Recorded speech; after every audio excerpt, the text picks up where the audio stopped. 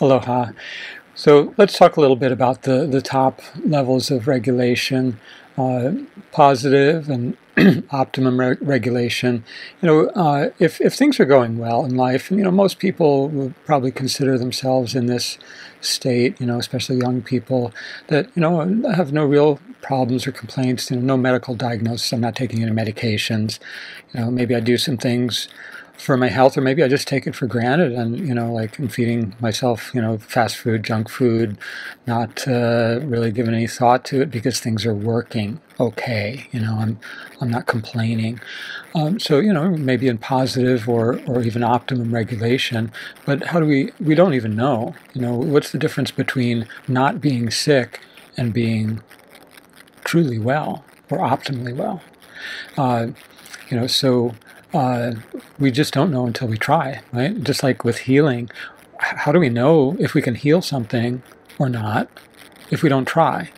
When I was in school to be a doctor, I learned for the eyes, with cataracts, for example. Well, we watch them get ripe. They called it. When it's ripe, you take it out, surgical. And excuse me.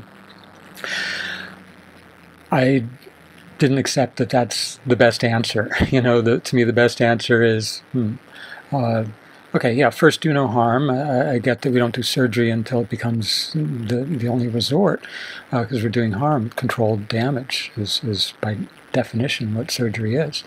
But that gives us years to try things that are non-toxic, non-invasive, natural interventions. We know there's risk factors, so I began there. What are the risk factors? Oh, can we reduce some of those? How about sugar and dairy? These are major risk factors for cataract.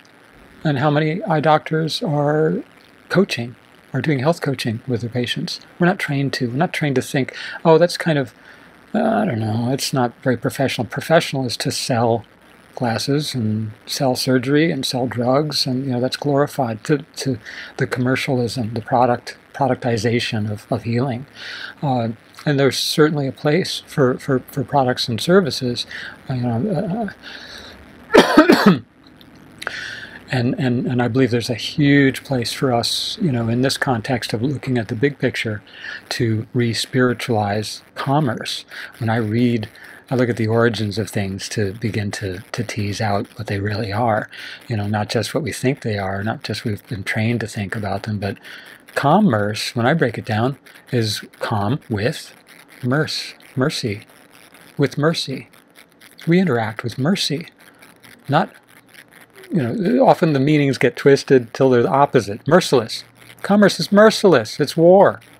The whole law, the oldest written law, the law of Hammurabi, it's the law of the sea, the law of commerce. It's the same, the law of war. It's how much of your life energy can I extract for me, for my benefit, not even for our benefit. About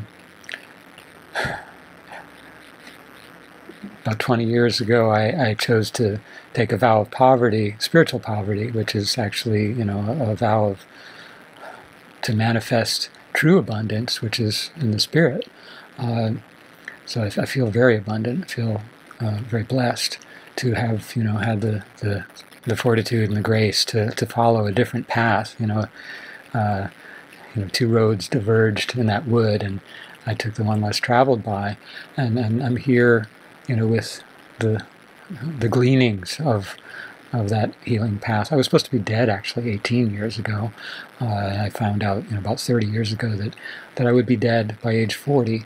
And fortunately, I found that out from a practitioner of European biological medicine who had the tools and techniques and instruments and training to not only help me, guide me on a different path to make a course correction. If you're headed for the moon, you think, but you're actually headed for Mars, and you're still at the Earth, you can make that course correction and still get there on your journey. You can't wait till you're halfway to Mars and then say, oh, shit, whoops.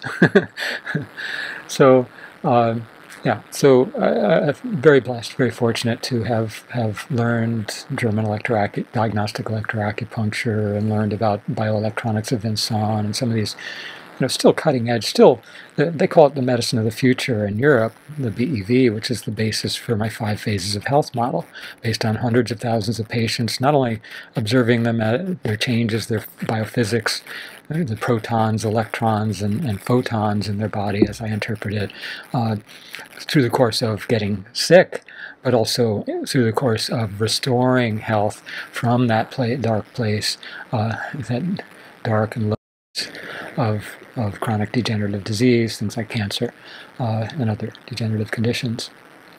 So, yes, a person is blessed. You're blessed if you have no major complaints. You're feeling pretty good. And a clue to positive and optimum regulation is if you do things that should be good for you, it might even feel good. You might even notice, like, hey, yeah, oh, I got some exercise today. I feel great. That was awesome. Release some good communication molecules in my body, and I got the message. Like, that was good. That was good. I find that maybe 1 out of 3 patients over the years is actually drawn toward that light of healing through the suffering, through the ups and downs of negative and mixed regulation into the positive. And so one out of 3 of your patients, your clients, people that might be coaching or teaching, or helping, as a caregiver, a family member, or working on yourself, are just not even equipped in terms of the biocommunication by virtue of not being in positive and optimum regulation, just not able to choose the light. We're kind of hiding from the pain. We're inside the pain. The pain's bigger than we are, whatever that pain is, whether it's not necessarily physical, but it can be spiritual, mental pain. It can be suppressed experience that we're not even feeling it as pain. Not even, no, me, I'm not angry. What are you talking about? Go away, don't poke me there. I don't like it. I'll make you not like it. If we're already making those positive healing choices, that's great. But even so, how do we know that we are on the optimum path? How do we know what we don't see? We can't see it, right? That's why we need each other. God put us all on the planet together so we can help each other, not so we can extract maximum blood from the others and be parasitic. Unfortunately, we have a global system that, kind of a system of domination and parasitism that, we're going to overcome shortly. I believe all the signs are here that, when that system, when the parasites begin to go into spasm and grab hold real tight, and you go, ow, it's when they're losing their grip, when they're losing their life support, and they lose their life support when we are gaining ours as the host. So it's time for that. It's, this is not something that's happening, I don't have the illusion that I'm creating that. No, it's a wave that's happening. I just have been gifted the surfboard that I'm, trying to ride and share with you what I've seen works over 30 years of experience, for the next generation. Time to give back on another level, so that, there's no way in the world that I can personally interact, and, even with all of you. So it's time to give it away. And while we're asking for commercial energy, for funding, resources to fund this project, we're doing it for you. We're doing it for the people that you'll be helping. We're forming a university for you that will be here for future courses, higher level courses. The next one following this will be on biocommunication methods, so you can explore and find the methods that fit you. About 16 years ago, when Ray, who's publishing this course through Healing Oasis, began to apprentice with me in the healing work, I tried to teach her the form of muscle testing that I do, which is an offshoot of the Omura O-ring technique, but I do it a different way, and I'll teach you that, again, in the future course. And you'll see demonstrations of it through this course as we show the some of the testing to demonstrate the concepts of the model.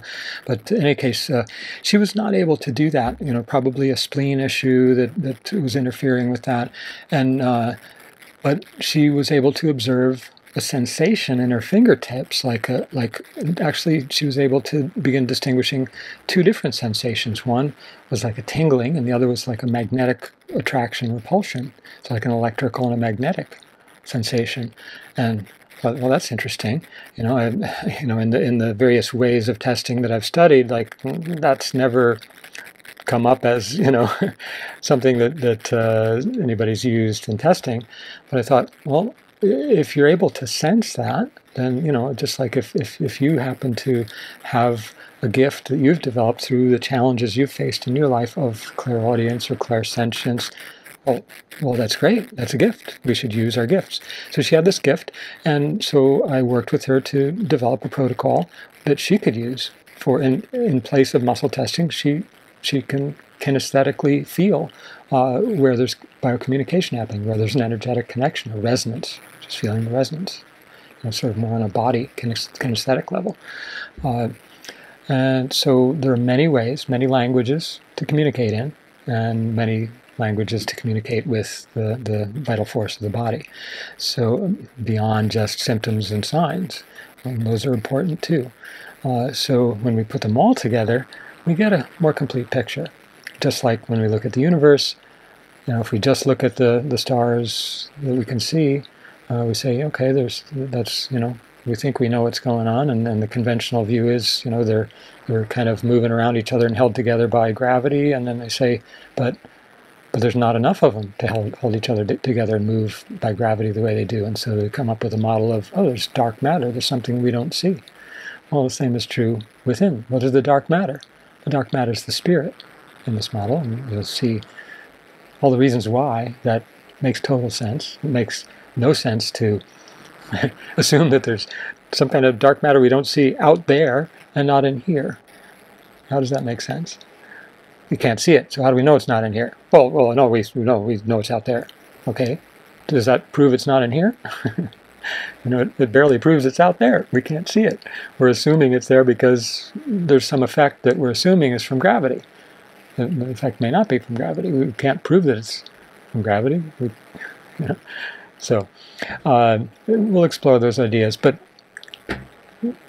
more importantly, we will drill into how do we apply these ideas clinically so that we don't miss the opportunity to stimulate and support healing through the spirit as a physical substance, as the Holy Grail, the vessel of consciousness, the vessel, the immortal vessel of the soul that holds our consciousness.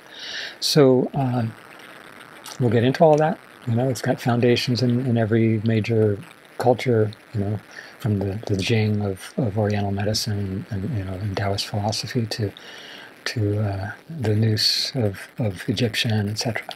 So, and it's literally substance that we can work with. The modern alchemists working with the white powder gold and other, a whole dozen different M-state minerals, or ormus they call it, is a whole field of mineral therapy, mineral-based therapy, that if we ignore the dark matter of the spirit body, we just can't see it. Why? It's not easy to see. We have to see it with spiritual eyes and thinking. So we'll take you there and give you the map, give you the overview, so you can put it all together, and it's not piecemeal, like, oh, there's this and there's that. Well, how do they connect? How does this all fit together? That's what I've been working on for you. So join me again. We'll see you next time. Aloha.